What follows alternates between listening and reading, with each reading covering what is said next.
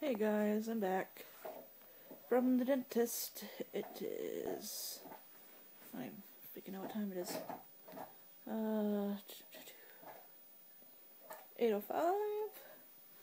I've been home for a couple of hours. I was only there for 20 minutes, and they cut my gums, pulled my tooth out, numbed me up right good. Hurt like hell. I'm still bleeding. I can't eat solid food for the rest of the day anyway. I have a cotton swab in my mouth that tastes like shit. I can't know if you tell, but my cheek is swollen like the size of a softball, which is always fun. Oh,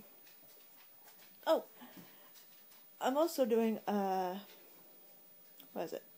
Oh, a 5K walk/run later on next month, April-ish? Oh, April. Which is going to be so much fun. I've never done one before, and I'm really excited to do it. It's my first one. I'm planning to run the whole way. We'll see what happens. Let's see, what else did I do? Right now I'm watching CSI, because that's like the only thing I can watch at the moment.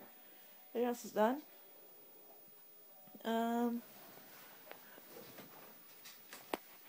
Yeah, so I'm home from the dentist.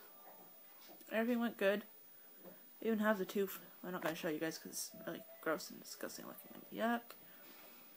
Anyway, see you guys tomorrow.